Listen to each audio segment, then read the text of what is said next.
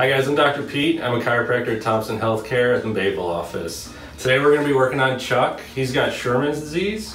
So what that is it causes the vertebrae in the thoracic spine mainly to grow abnormally. So instead of having a nice block shape, they all become wedged. And that creates this curve here that you can see. So with that, he gets a lot of tension up here, a lot of tight muscles.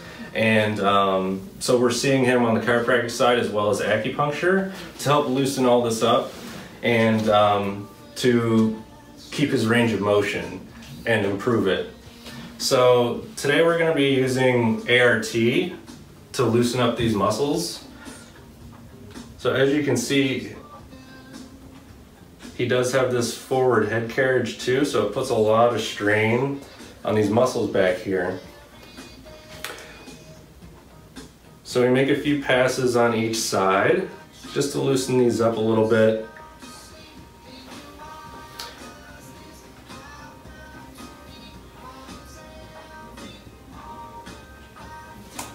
All right, and then we're going to adjust him a certain way because you can see he's in this flexion posture.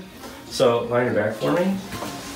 So I'm going to adjust him this way to kind of help put more extension in his spine so that we get that better range of motion.